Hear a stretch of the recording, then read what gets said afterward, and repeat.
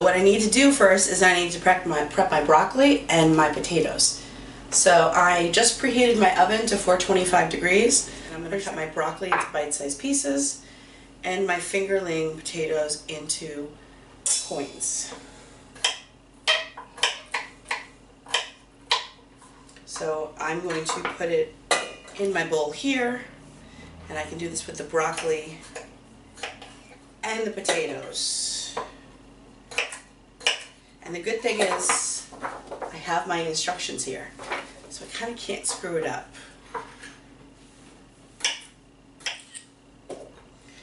Now this is great if you're a working parent or a busy parent, or maybe you want to cook healthier and you're really not sure how to start. Potatoes are cut. They're in my bowl.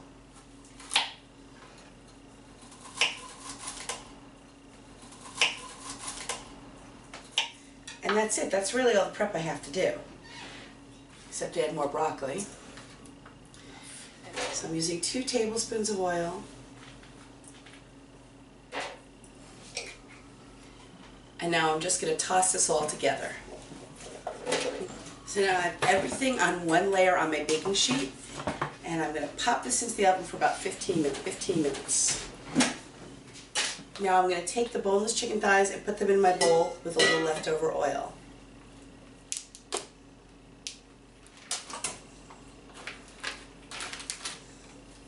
So I'm going to kind of mix the oil that was already in here all on my chicken and season with a little salt and pepper. Turn down my pan, I'm going to add a little oil, and I'm going to start searing my chicken for about a minute. Start adding my chicken.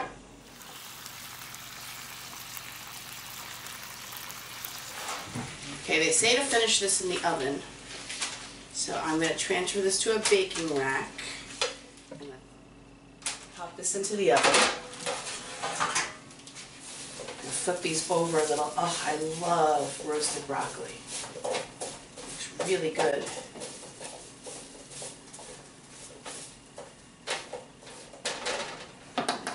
So I'm going to, about 7 minutes left on this.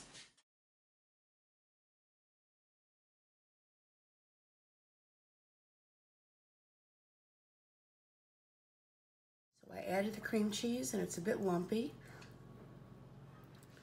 So here it is, the roasted chicken thighs with some roasted vegetables. Voila!